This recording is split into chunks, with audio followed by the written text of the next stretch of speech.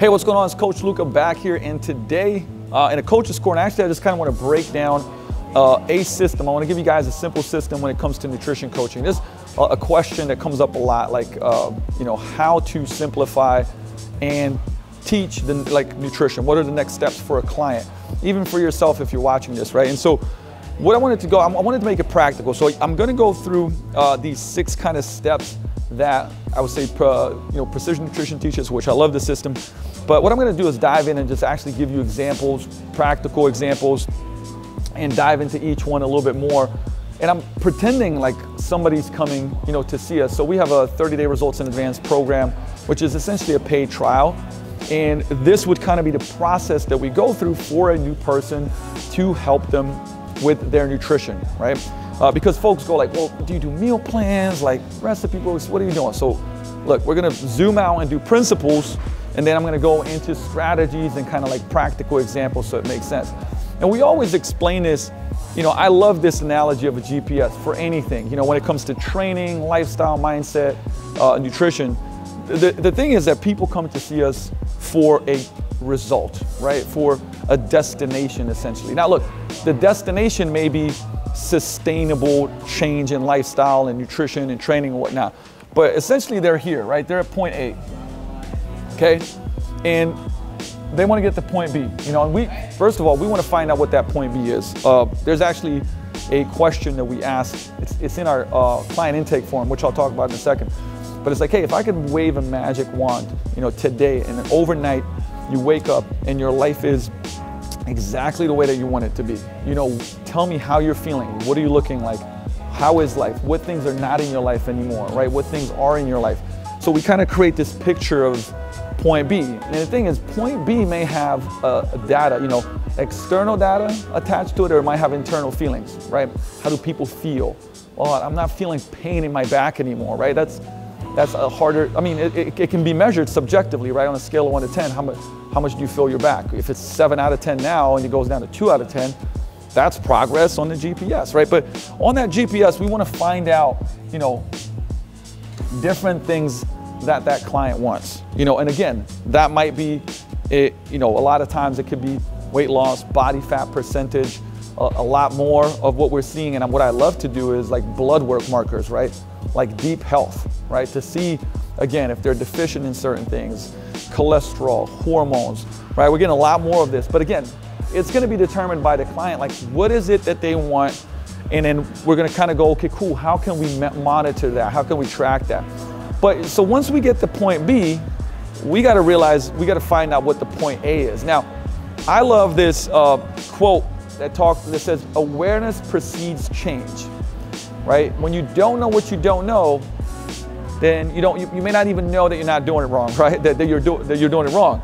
But before awareness precedes change, we have to have assessment, because assessment precedes awareness, right? Just like, you check your bank account, see where you're spending money, that's an assessment. You're like, oh shit, I'm spending money, a ton of money on going out, drinks, shoes, whatever it may be, right? That assessment preceded awareness. Now that awareness can be like, okay, look, I gotta be smarter with my money.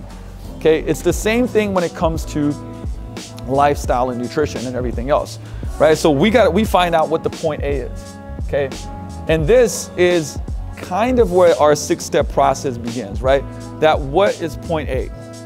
Now, in the 6-step process, part 1 is assess and gather data, right? So essentially we're collecting information, we're collecting our client's current goals, right? That point B, needs and skills. This is important. We'll talk about that in a second. Okay, now, before we go to step 1, I said point 0 is plan and prepare. So what is plan and prepare? Well, I'll give you an example. So somebody reaches out to you, somebody reaches out to us, they fill out a form for the 30-day trial, okay? They go, okay, cool, I want to do the 30-day results in advance program. They pay for that program. What we do from here, plan and prepare, starts with this, is a client intake form. Now, I'm gonna give you guys a bonus and like put that client intake form in the comments and the show notes so you can actually look at it, right? And it took me quite a bit of time, energy, and money to devise that with somebody very, very smart. That is 33 questions, and we find out a lot about that person from those questions. Everything from, one is like what their goals are, that magic wand question is in there, but it's like what type of support do they have, right? Who's supporting them? We find out more about them personally too, which matters, because then we can connect further. But then we see like what foods do they like? You know, would they not, you know, do they not want to track their macros and calories? Because if a person doesn't want to do that, great, now we know we're going to take a different approach in monitoring. Okay, we find out what they've done for exercise, their health history. Do they have any injuries or any medications? What foods do they like and love? And then what do they hate? Meaning like what stuff is out.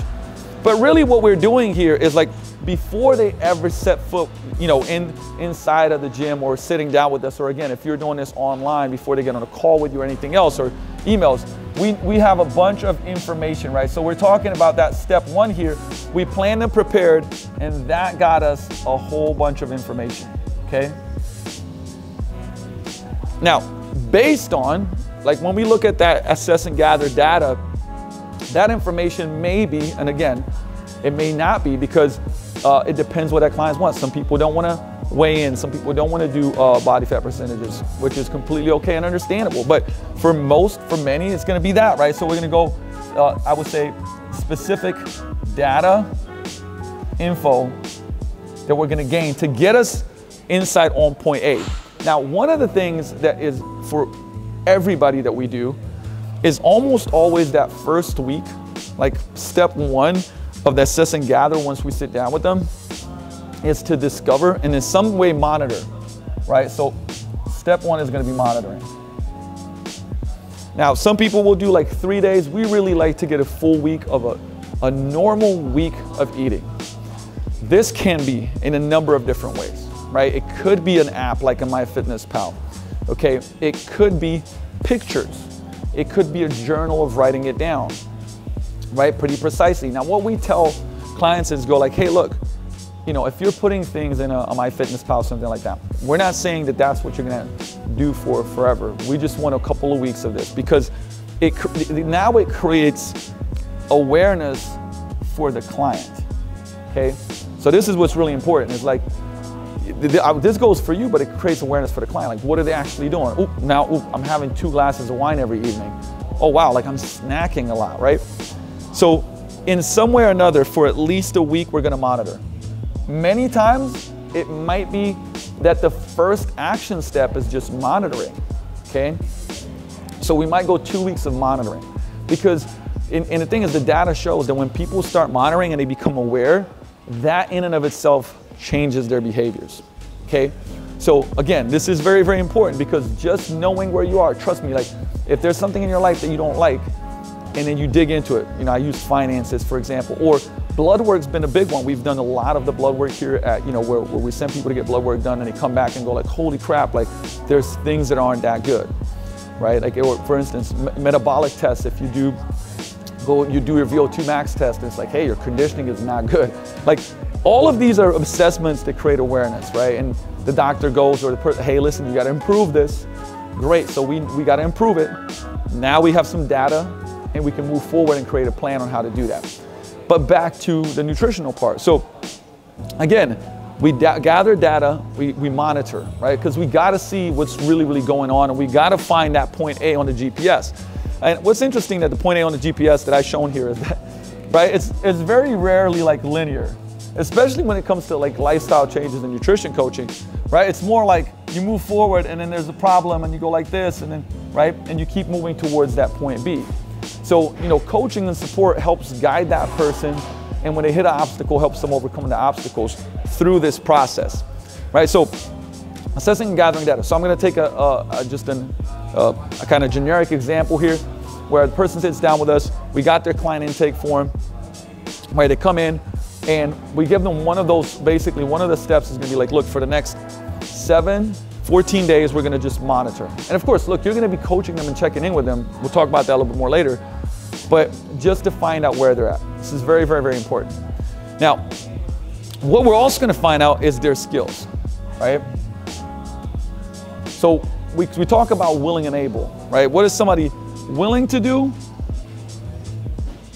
And then what somebody is able to do. For example, If we say, okay, look, you're gonna start cooking more meals at home, which I think for people that are always eating out, if you start cooking meals at home, it's gonna improve your nutrition, you're gonna eat healthier, you're gonna eat better, you're gonna see results in your body composition, like we see it all the time.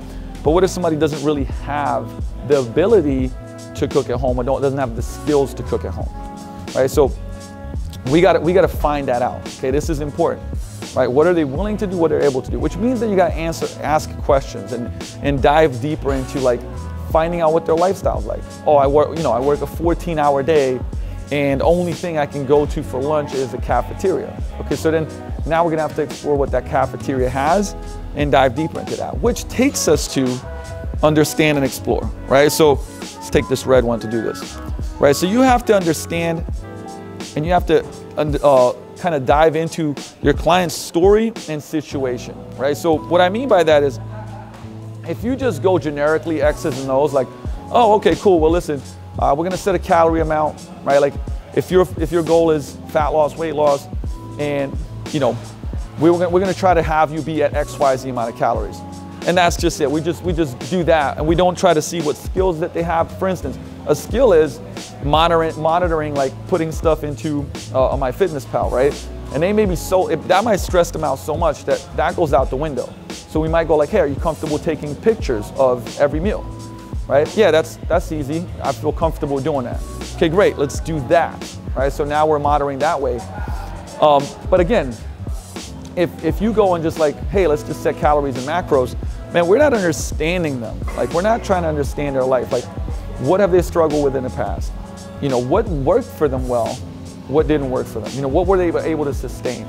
So think about that, because this will matter. When they start saying like, hey, look, like I got a family at home, they cook, I can't really affect how they're cooking. It's always, high fat, high calorie food, so on and so forth.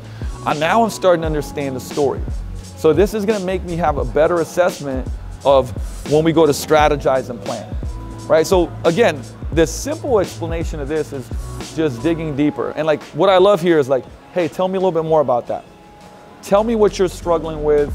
I'm curious, like the word, I'm curious, not just saying a word, but like being curious. I'm curious, like help me understand, where are you running into problems? What do you feel are the top 2 things that are stopping you from gaining the results that you want, right? Because now we're gaining understanding, and this is gonna influence, this next part.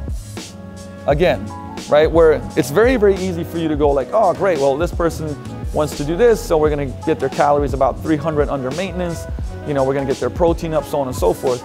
But you're not understanding, right? And again, it's very easy, especially online, to be like, well, I'm gonna just churn and burn. Here's your macros, here's your calories. That's not coaching, right? Anybody can do that. You can Google that, right? So this takes us to, once you understand and explore, we're gonna start drafting an initial action plan and possible next steps. And there's a vlog and video I did with Tiny Habits, where we kind of use some of the strategies in that video to show you how you can do this. But what we tend to do here is like, I call it experiments, right? When we're doing stuff with clients, I say, like, listen, we're gonna do an experiment for the next 2 weeks, okay? So one of the experiments is, of course, gonna be monitoring, but here's the other thing too.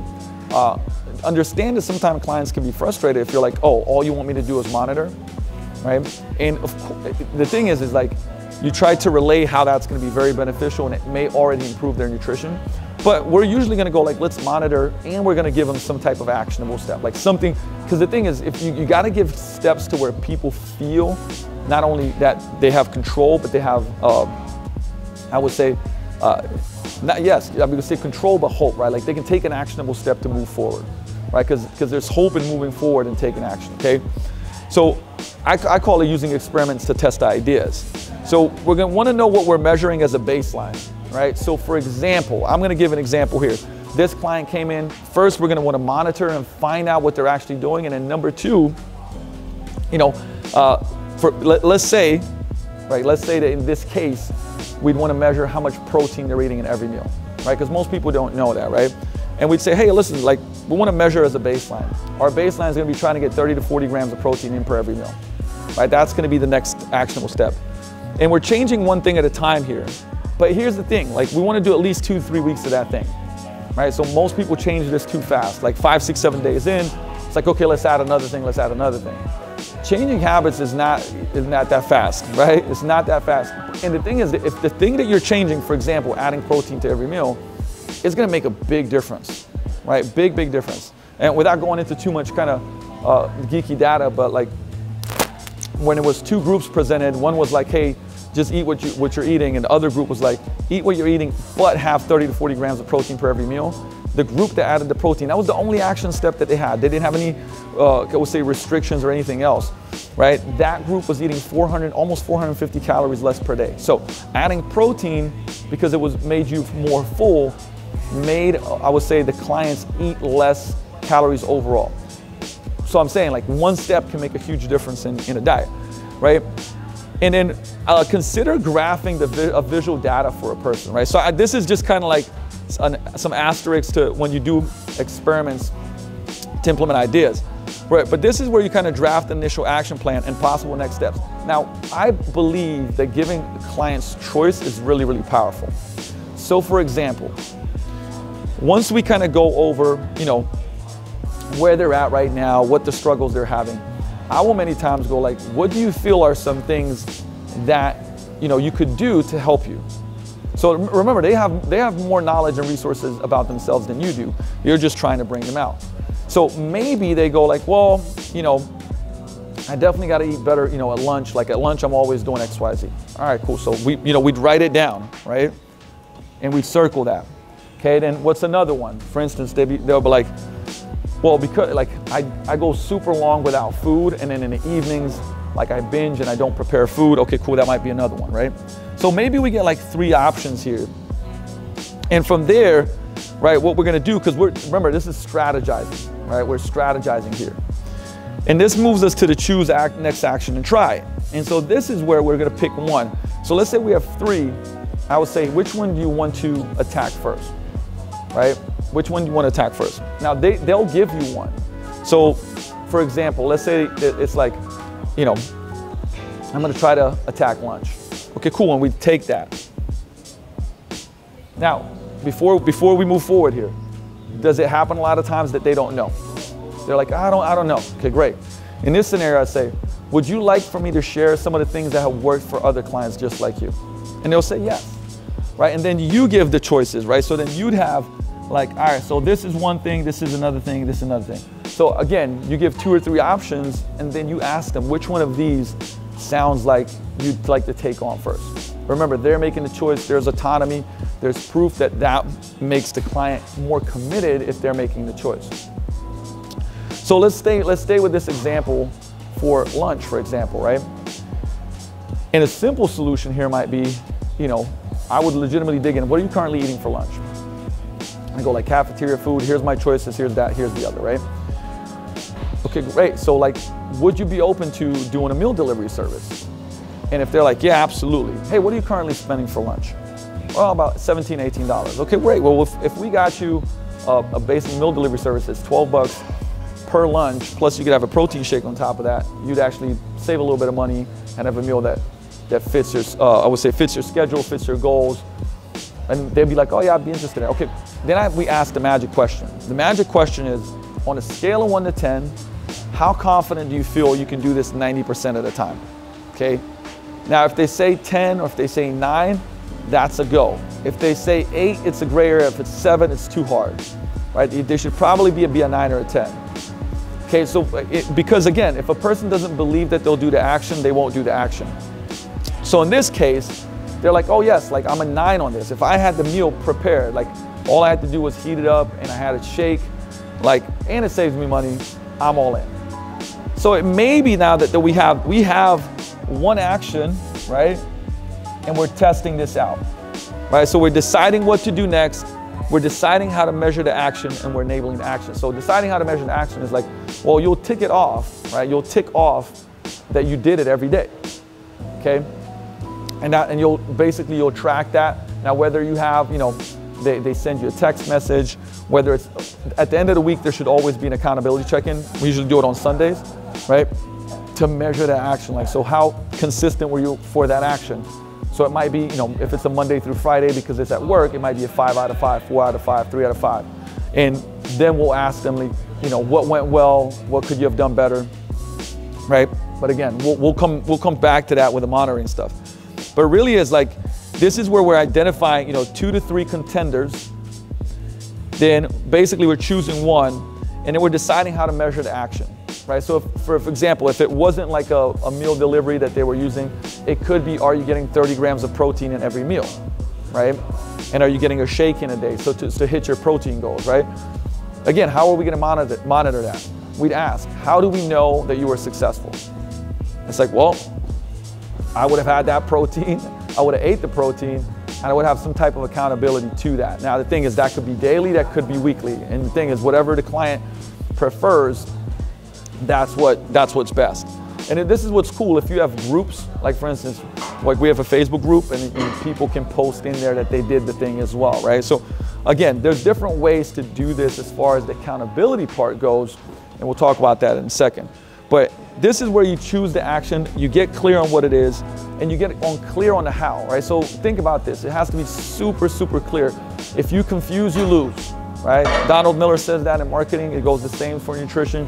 The client has to be, you know, very clear on what to do, the actionable step, which then leads us to observing and monitoring, right? Like once you set out this goal, or should I say this next step, you have to monitor it. I think that different programs allow for different levels of accountability. You know, we do semi-private personal training here, so the coach is monitoring that person. So a lot of times we'll see, you know, when they're coming to the gym almost, maybe not on a daily basis, but like 4 times a week, 5 times a week. And on Sundays, there's an email accountability check-in that kind of looks back at the week, right? So we're in an accountability check-in, kind of rating their week, and then saying like, hey, my actionable step, how many times did I do it, right? Out of, you know, for instance, it was 7 days a week, it's like, hey, I went 5 for 7. You know, it's like pretty good. If before that they were doing it 1 out of 7 or 0, like that's progress, excellent. Great, how can we make it like, what, you know, what was an obstacle for you this past week? What went great? And then how can we do it better next week, right? And now we try to improve it next week. And every 2 to 3 weeks, if they're doing that thing consistently, that actionable step, now we can progress it, right? But this is, you know, we're recording what happens. There has to be some type of progress. Again, we focus very much so on the process and not the outcome. Now, does that mean that we measure things? Like for instance, if it's a weight loss goal, you know, and the person's like, yes, I want to measure that. Okay, cool, we're gonna measure that. You know, so we have an InBody in-house, which means we can measure precise weight, body fat percentage. But, you know, ideally, that's gonna happen. I mean, some people will measure weight every day. I'm not against that if it doesn't stress them out. And then we'll have average weight for the week. Some people are too stressed about that, so we might measure it every 2 weeks, maybe every 4 weeks. This is individual. But my point is, the thing that matters most is measuring the process. So the process is, you know, did you eat 30 grams of protein with every meal? Hey, did you have your meal delivery for lunch? You know, maybe it was, hey, have a, you know, protein shake before dinner, so kind of like that you get a little bit more satiety and you don't overeat. Like there's a lot of strategic things that would be an actionable step here that we can then measure, because if they follow the process, it's going to build on the outcome. Now, when we say record what matters, right? Here's what happens. Sometimes the things that you do won't work as well as you'd want them to, right? And that failure is just a lesson to move forward. That's why this is not a straight line on a GPS, and you move forward, something works, and then something doesn't work as well. And you figure it out, and then if it works again, right? Again, it's an experiment and it's a process. And we're always monitoring to know what we're doing is working, because that leads us to analyze and evaluate, right? And again, this is where we're using outcome-based decisions to decide what to do next, right? So again, something's working really well, great. Maybe we just do more of it. For example, what if we just changed one meal? And remember, this is what we do a lot of times. It's not, we don't go changing the whole day. You know, people have ingrained habits. Maybe, you know, they're not eating breakfast and then they're overeating on later in the day. And if somebody, for example, you know, there's a lot of studies that show that the older you get, the less protein you get in. and that most people get very little protein, 10% of their daily basically recommendation in the morning for breakfast. So we would start by solving that problem and saying, let's have a higher protein breakfast.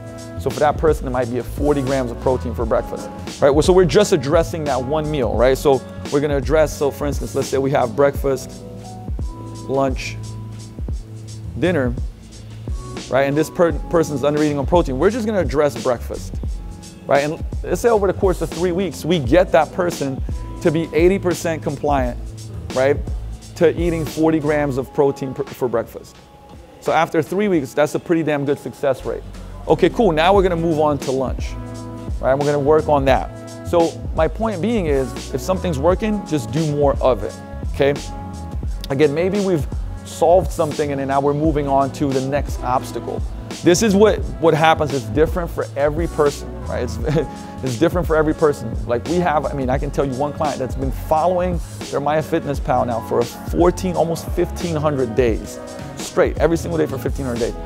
That's definitely an outlier, right? Majority of people will not, you know, for instance, like to be putting stuff into their phone every day. I know I don't.